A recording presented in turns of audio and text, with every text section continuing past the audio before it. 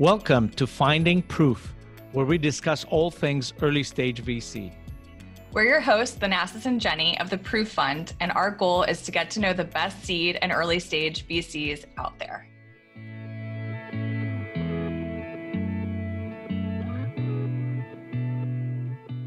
In this episode, we spent some time with Les Craig, who is a partner with Next Frontier Capital, which is a venture capital firm based out of Montana and is looking to fund technology companies within the Rocky Mountain area of the U.S.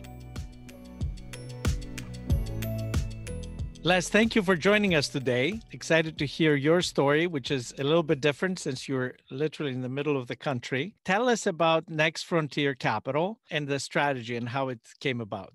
Absolutely. Well, thank you. I'm super excited to be here as a guest today and excited to share with everyone a little bit about Next Frontier Capital. So the firm was founded in 2015, and the founding partners really had this vision and this thesis to test out, which was how do you provide access to capital to some of the great early stage tech founders that might be in regions that have historically been overlooked. And specifically for our fund, Will Price, the founding partner of Next Frontier, was in Bozeman, Montana at the time. And what he saw all around him was amazing founders, in some cases founders that had already worked for unicorns, had successful exits that were sort of on their next early stage venture. But the one missing ingredient was venture capital. There was zero venture capital firms in Montana in 2015, if you can believe it. And historically, there had only been about, call it on average, $2 to $3 million a year invested in Montana companies, early stage tech companies,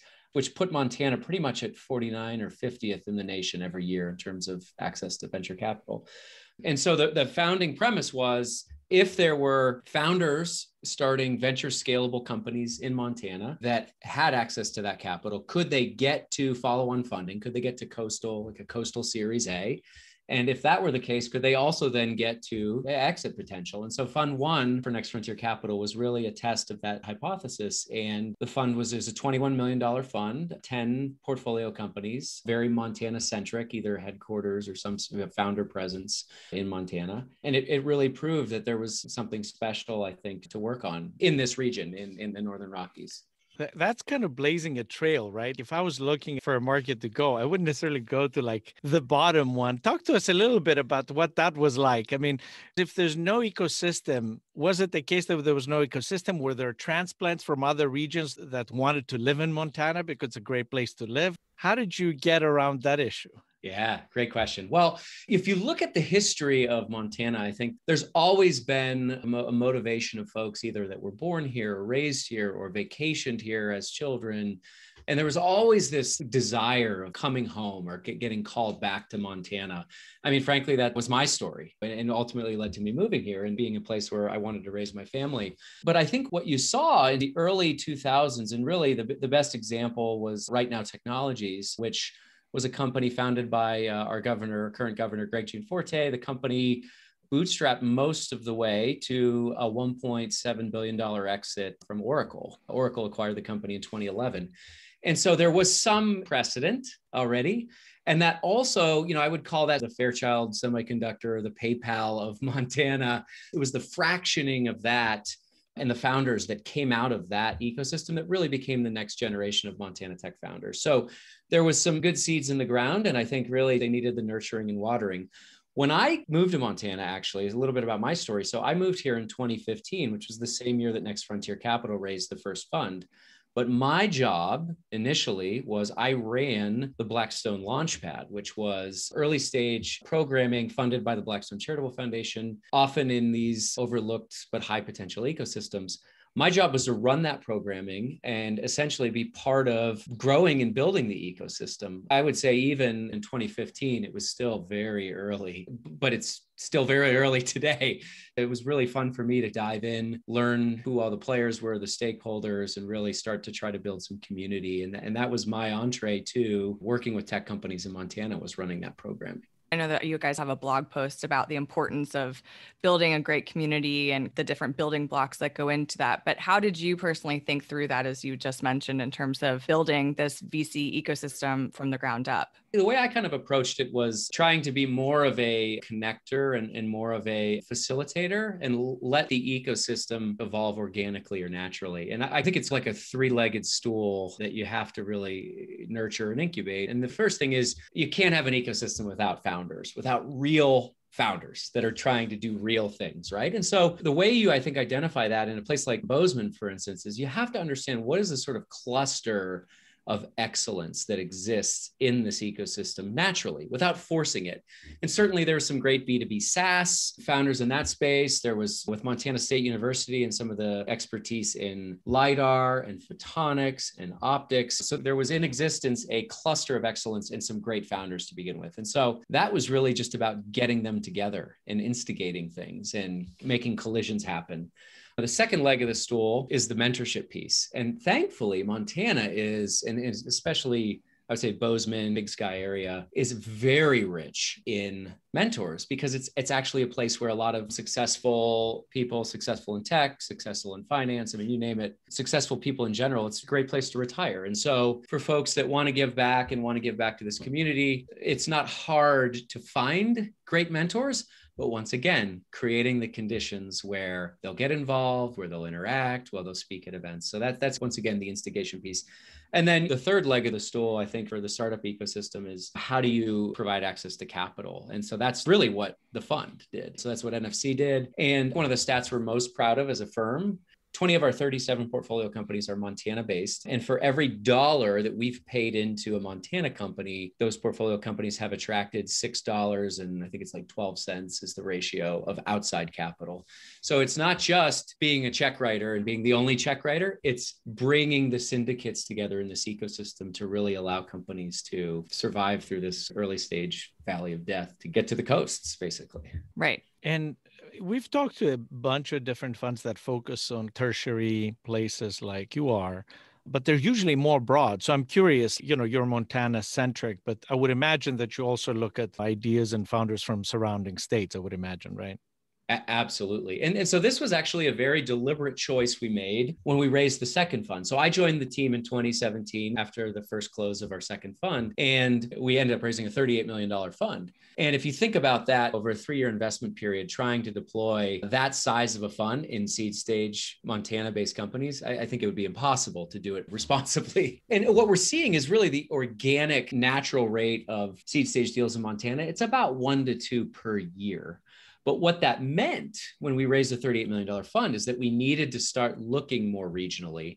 And so what we decided to do very deliberately in terms of our strategy was we started building relationships in Colorado and in Utah, being very mindful of being additive to those ecosystems, not trying to go in and compete with the existing seed stage investors, but being additive to those ecosystems and those syndicates, because in doing that, we could then leverage those relationships for follow on in our portfolio and bringing those same relationships and investors to Montana. So Fund 2 became Montana primary, but then also Colorado and Utah. And now with Fund 3, an $80 million fund, what we're doing is we're actually looking strongly in Idaho, Boise, Coeur d'Alene, and Wyoming, Jackson, Laramie, Cheyenne, because we see those ecosystems. Idaho has a pretty established ecosystem, I would say. Not quite the same level as Utah or even Colorado, but Wyoming almost reminds us more of Montana in 2015 than Montana. It's almost even more difficult than Montana was in 2015, despite the fact that there's some really great founders and great mentors there too. I know you touched on it briefly, but why don't you tell us a little bit more about your background is the first part to the question. The second part to the question is, since I know that you are a former operator, I'd personally love to know what are the top qualities that you look for in a founding team? So my journey was, I would say, if you look at my background, it doesn't make any sense as I progressed through my career. But if you look at it backwards, it kind of makes sense. That's what matters. I mean, whatever. So, right, that's all that matters. Yeah. So I majored in applied math and computer science, and then the Army put those skills to good use and commissioned me as a West Point grad. But I was actually commissioned as an infantry officer. And so I spent 5 years on active duty, 30 months deployed as a Ranger platoon leader in Iraq and conventional deployment to Afghanistan. So I had a very on the ground perspective of the war. And I also served as an aide to General Stan McChrystal at Joint Special Operations Command. And where I got really excited about my academic background was when I made the decision in 2008 to get out of the Army and essentially be a product owner for an entity that was affiliated with Johns Hopkins Applied Physics Lab. And we were building predictive analytic products for the counter IED fight in Iraq. So I had this tactical knowledge and technical know-how, and I worked with some of these really big brain mathematicians that were some of the most unbelievable people I've ever met, but just didn't understand necessarily how to make that connection between the customer and the math. And so I cut my teeth there. We had a lot of success in that organization and then got scooped up by the Central Intelligence Agency, where I worked for 3 years. Once I had my fill of that bureaucracy is when I co-founded my first company, Red Owl Analytics, which was really focused on how do you characterize human behavior from a event basis, purely looking at events that are happening, whether it's an email, a phone call, enter and exit of a building, printer activity. How do you characterize human behavior? And then how do you identify anomalies? Think of it as sort of the tool that would have caught Edward Snowden had we invented it a few years earlier. And what was the genesis to you coming up with that? Or co-founding that? One of my co-founders, Guy Filippelli, was a good friend, and we had talked about working together prior to that. But this opportunity really came about as a result of research that Josh Lospinoso, who was getting his PhD at Oxford and studying under one of the premier network scientists in the world. It was an algorithm that Josh had developed. And what was really special about it, and it's kind of funny, I mean, this is only like a little over 10 years ago, but it was an algorithm that didn't scale. But if it could scale, it had this unbelievable predictive capability. And Guy had this idea, talking to Josh, he said, well, maybe we can use this new thing called Hadoop, and we can parallelize the algorithm, and then the compute would scale. And I was like, this sounds pretty cool and sounds like it'd be a fun project to work on. And sure enough, that's kind of what we did early days. So that was the genesis story.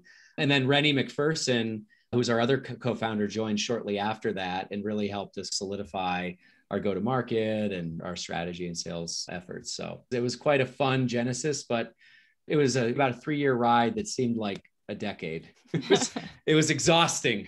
It was tiring. Yeah. What are some of the biggest lessons that you learned from that experience? And especially how you translate that into being on the flip side of the coin now as an investor? Being a startup founder is it's a specific calling, I think, more so than just about any other career out there. I mean, you really have to understand what you're signing up for on multiple levels. It's a grind. I mean, you are working 24/7. It's a marriage. You are married to the people that you work with. And I think ultimately your ability to be successful, if you hold everything else constant, or not constant, but if you check all the right boxes on like timing is great and technology was great, if everything else is great, ultimately what it comes back to is people and relationships and drive. I mean, that is the crux of being successful as an early stage tech founder. So it's something that I pay a lot of particular attention to, is the founders and who they are and what their story is. That's another thing. The origination story, both from the perspective of how did these founders meet, what's their relationship like, but also what's the origin story for what they're building and what's the passion behind what they're doing, to me is more important than anything. Speaking to that, is there an example of a portfolio company that could illustrate that point? Maybe you can tell us their story. My most recent investment that I led is in a company called Bandwango. It's a SaaS solution for destination marketing organizations to help both the little guys and the big cities promote experiences on a very local level. And it provides a platform that otherwise most cities and small, especially smaller metropolitan areas, would not be able to leverage a technical solution to serve tourists and customers. So it's a really slick platform. Mo Parikh, the founder, classically, I think he was studying, it was bioinformatics or something extremely technical. He was getting his PhD at Rutgers. But he's a uber passionate snowboarder. And he had this idea to build a snowboarding app, of course, right? Right. In Montana. Yeah. And he would come out, he was living in New Jersey, but he would come out to ski in Utah. And what he wanted to do was digitize the process of getting a lift ticket at a resort. And so he built this mobile app, and it was kind of silly and clunky and didn't really work. And it's like, how many other snowboarders have tried to do the same thing? But what he ended up discovering, he got so passionate about the opportunity and just obsessed about making this happen. He ended up leaving his PhD program. He took it on full time. And it was through the discovery and wanting to make this work and happen that he discovered there was a business opportunity that was much more significant than just the ski resorts. And it was just by obsessing over the problem and talking to customers. And what they told him is, we don't have a problem selling lift tickets, but what we really wish we could figure out is how to sell the full experience. The hotels, the drinks, what you do the day you're not skiing. How do we package all that?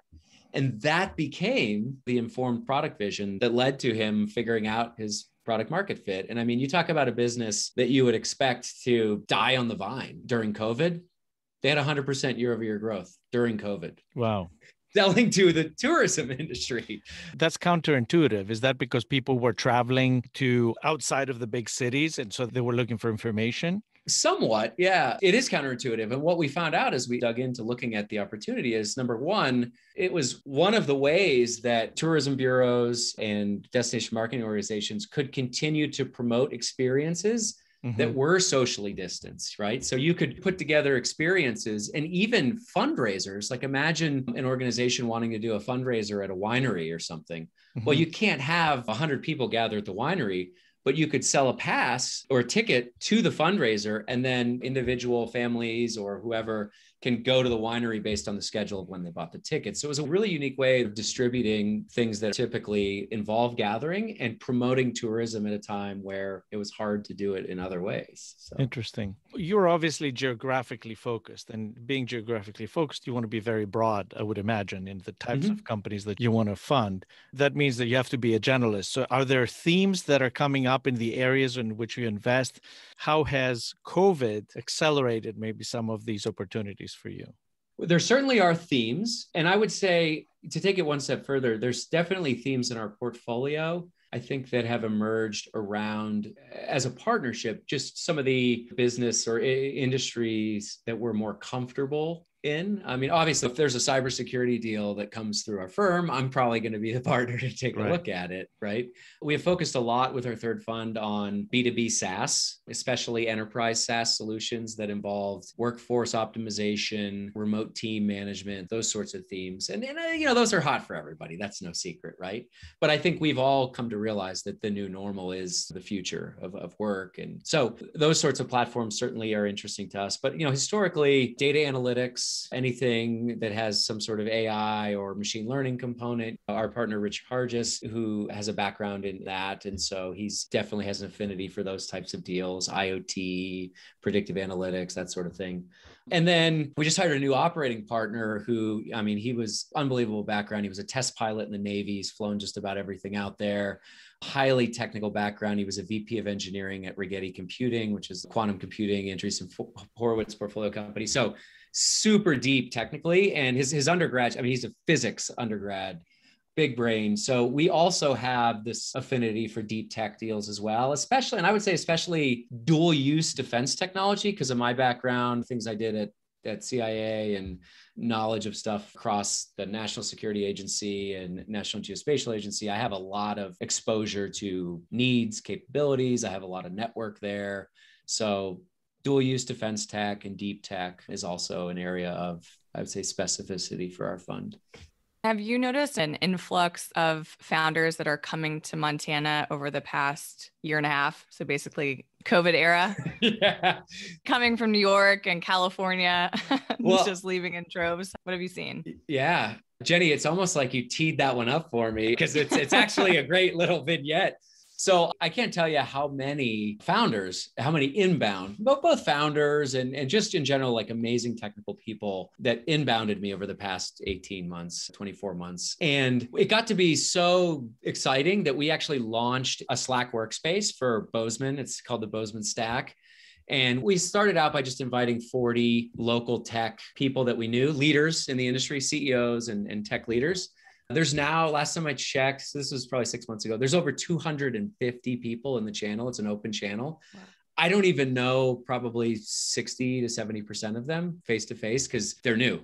Right. But you talk about, I mean, you name a Silicon Valley unicorn, there's at least one or two from every single one of those companies that I feel like live in Bozeman now. Yeah. It's pretty amazing. And then it gets really special when I had a call. I'll always take a call from any founder or anybody that's interested in relocating or moving to Montana and just wants to learn about the ecosystem. And one such call was a founder named Kike Nagel, who had started a company called Advisor.io in New York City, had raised a seed round and said, hey, I'm thinking about moving out to Montana and bringing my company with me. Would you guys be interested in investing? And I said, Kike, I get that a lot. We get that all the time. I'd love to take a look. I'd love to learn about your company. But until you move out here, I don't, it's a regional thesis. Right. Sure enough, during COVID, he calls me. He said, hey, I'm here. I moved out here. I met with him and we ended up investing. We ended up investing in Advisor. And so now, I mean, he's one of my dearest new friends and it's fun. Well, you guys have the coolest team photo on your website, which is like the three of you fishing in this amazing, I don't know if that's a river or a lake, and a huge fish. And, you know, you look at that and you're like, yeah, I want to go there. Exactly. We need to update that. We definitely need to update. That's from when there was only three of us. We certainly need to get all six of us in the new team photo. But, you know, yeah. I'm sure we can find another fish. Yeah, if one was to be a tourist in Bozeman, what would one do?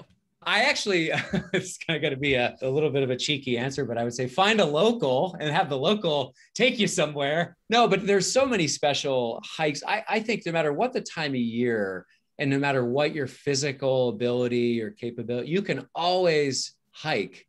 I mean, you may need snowshoes at certain times of the year, but I mean, right. There's just so much beautiful outdoors to see. And especially in the summertime, there's hikes of all different ability levels, but finding one that's right for you and enjoying the view and the space and just the people, you know, that's another thing about Montana that I love is generally the outdoors are unforgiving. I mean, there's times a year where it can be life-threatening. And so generally people, especially people that live here, like you help one another out. If somebody's car is broken on the side of the road in the wintertime, you stop because you would expect the same of someone else. So it's generally a really friendly and helpful community. So even if you're new to town or you don't know where to go, just ask. I'm sure you'll get more of an earful than you wanted. How do you get out? Because obviously you help start companies and all that. How do you get outside capital from the coast to come in and help those companies grow and get to the next level? Yeah. So I think the first consideration is really understanding how that environment changes and is evolving over time. There's always, since I hit the road, did Sandhill Road in 2012, there's never a lack of capital out there at any stage.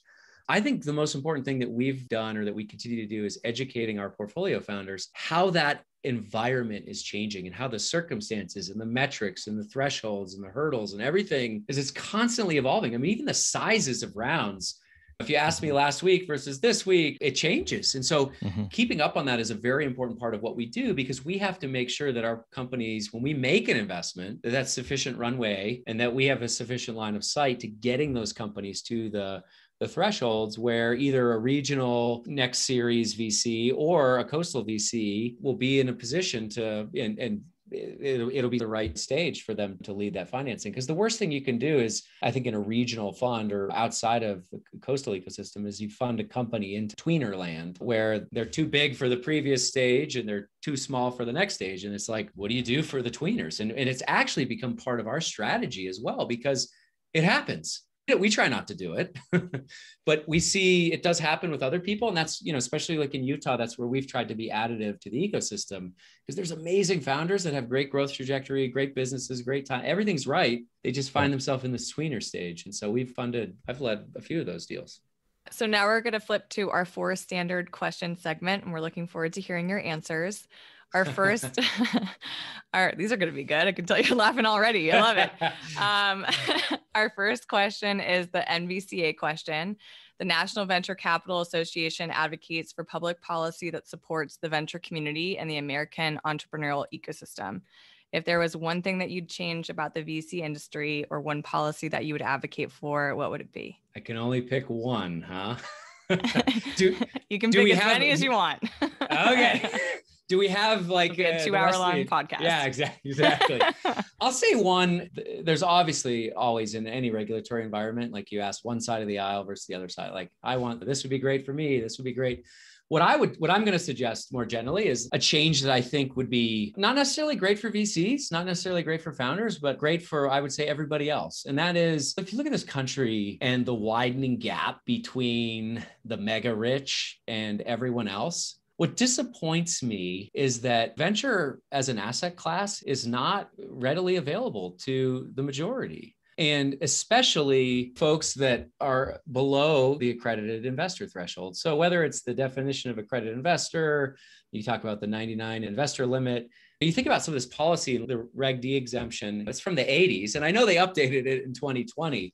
I wish there was something we could do to democratize everyone's access to venture as an asset class. And not that I would advocate that my mom put her entire retirement into a venture fund, but why can't she have put the same 5% of her net worth into a fund that an accredited investor can? Right. You know? Yep. I'm sure you guys never common, get that. I know. No one ever says that. Well, right? understandably, I mean, it's common for a reason, right? So number 2 is, if you were not a VC and money wasn't a concern, what career would you have? So when I was transitioning from the Army, I took it was like a strengths finder or something like that. Like, what should you be when you grow up kind of thing, whatever, that survey, I forget what it was. What color is your parachute? I've read that. Oh yeah, I've read that book. I think it was version 20.2 or whatever, but yeah. I took the survey and it said number 1 choice, non-commissioned officer in the military. I'm like, what? And then number 2, commissioned officer. And I'm like, I'm ruined. There's nothing for me. Number 3 was secondary education teacher. I love teaching. And I even there's one point in my career where I think it was actually after I left Red Owl, and I thought about starting, I mean, similar to what Scott Galloway's done, like Section 4 and some of that innovation around education. I thought about starting like a major league teaching thing, like app or something. And I love teaching, but I would, more than anything, I think if I were doing anything else other than venture, I would want to figure out a way to just re-energize and reinvent the education system in this country. So I don't know if that means being Secretary of Education. I don't know if that means just starting my own unschool, getting into the public school system. I don't know what it'd be, but it would have to do with teaching, I think. And if you could teach one course, what would it be? Well, definitely mathematics or physics. I love physics too, because it's much more concrete applications of math. Yep.